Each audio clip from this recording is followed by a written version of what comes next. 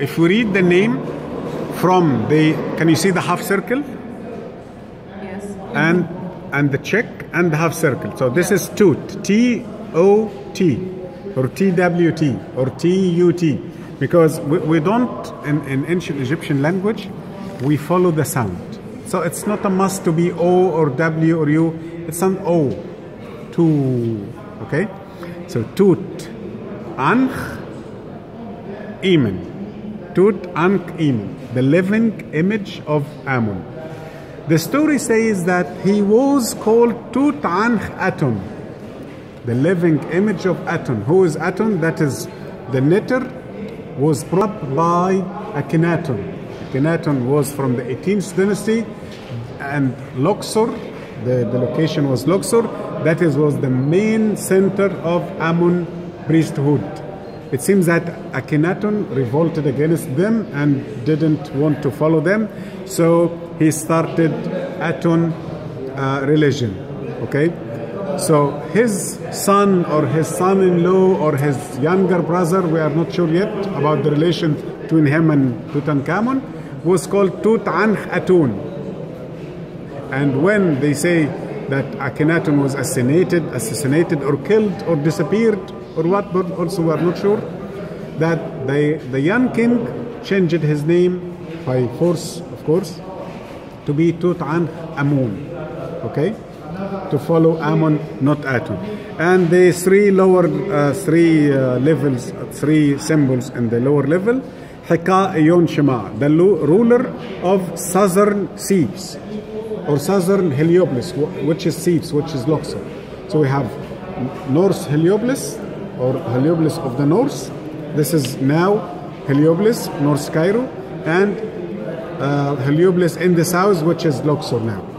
What I realized that in his throne, and we understand that he changed his title from Aton to Amun, but in his throne there is one with Aton, wasn't changed. Huh?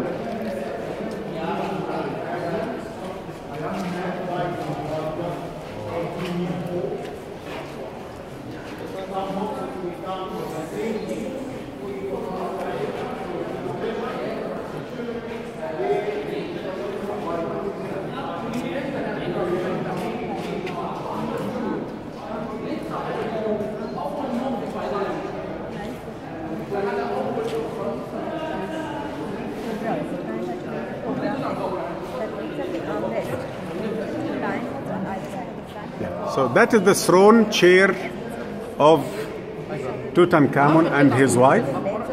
So many sources saying that his wife was his elder stepsister, half-sister, his elder half-sister.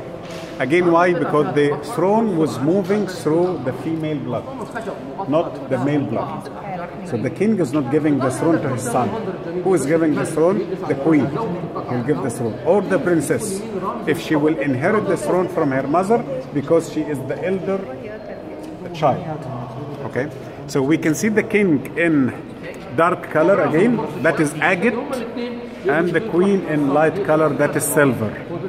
And according to the titles next to them, she is Ankh Es Enba, and his name is Tutankhamun.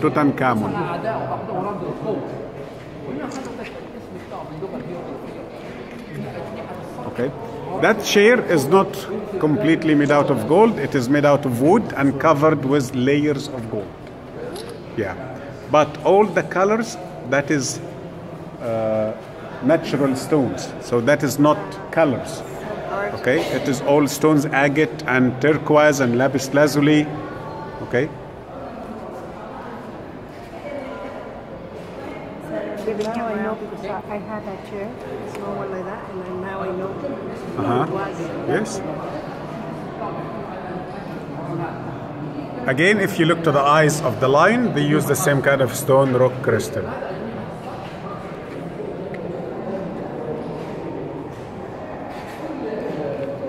I didn't explain yet about the name, right?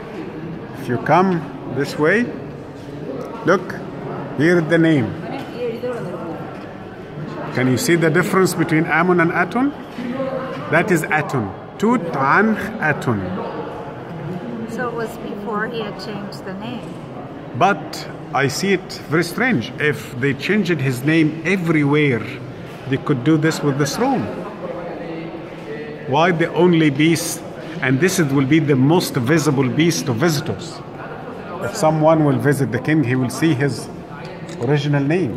And this is the most wanted place to hide that name. You got it? If they are changing the name, they may leave the old name in other unknown or non-important pieces. But that is very important. Everybody will come to visit. The king will see that name, Tutankhamun. And you're sure Atun's not the final name? Are you sure? The first name. That's the first name, yes. Or we are talking about two different kings. Which is what I think. Which is Tutankhamun and Tutankhamun. That's what I think, but I don't know why I think that. That's just weird. And this is again written in the back the same way, Tutankhamun. So then there's another king missing that they didn't Could be. find in the valley. And that is That the wife. was maybe down below. Yes. Because That is the name of his wife. Is Anh Enba. Eaten. That is her name too.